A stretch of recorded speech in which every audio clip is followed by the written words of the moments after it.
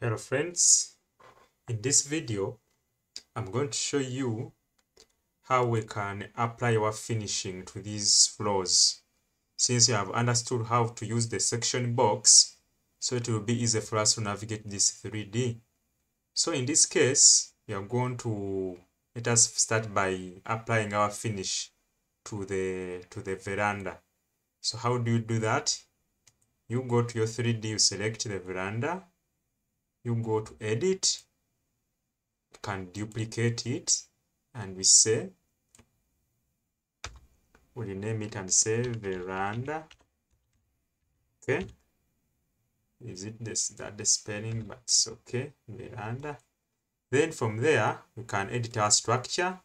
We scroll through their core boundaries. Now there is finish one, concrete, membrane, thermal. So let us use concrete. From here where it is finish, we come, we choose the material. Since if you don't find the material you want here, you click here and go to create new material and say, you rename it and say veranda finish, veranda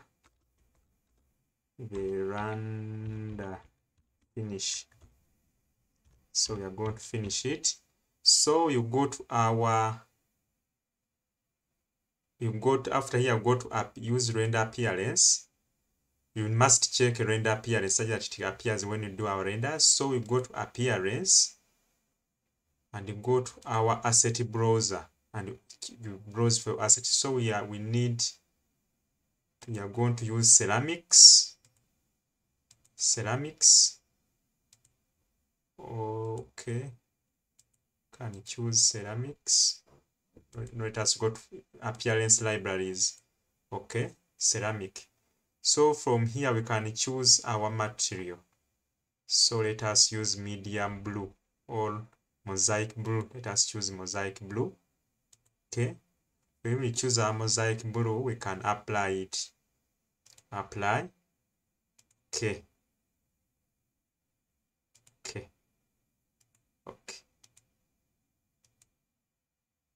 So that's how it appears. So it is under realistic. So this is how our veranda will appear, the finish on top. So we can also do the same procedures for the interior slabs or floors. So what we do, extend your section box. You come, you hover inside, you can go to the top. You go view from the top. Then actually you first go back like this. You select, yeah. So I have selected this floor. So I can say edit type, duplicate, you say interior floor 1. That's that is the name. We have duplicated. So we edit structure. We go back to our finish, which we here instead of finish concrete. We need to check this is appearance. Graphics, you check render appearance. Then go to appearance, choose from your asset browser. You go and choose the appearance library. It is a bit taking long. Just wait for it to load. Okay.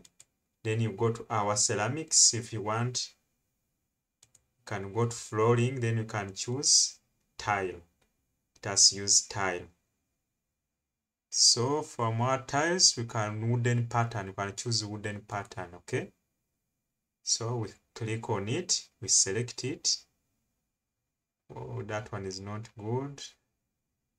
Square pattern. Let us use that. Okay. We close. Say apply. Okay. So from our progress, yeah, you see we have designed it. Okay.